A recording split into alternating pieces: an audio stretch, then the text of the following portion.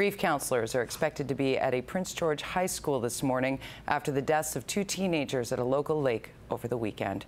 The bodies of a young man and woman were found inside a car after it was pulled from the water. Investigators say a large graduation party had been held in the area the night before. While police have not confirmed the identities of the victims, social media has identified the pair as Kendall Moore and Craig Woods. The 2 students went to D.P. Todd Secondary, which held its prom on Saturday night.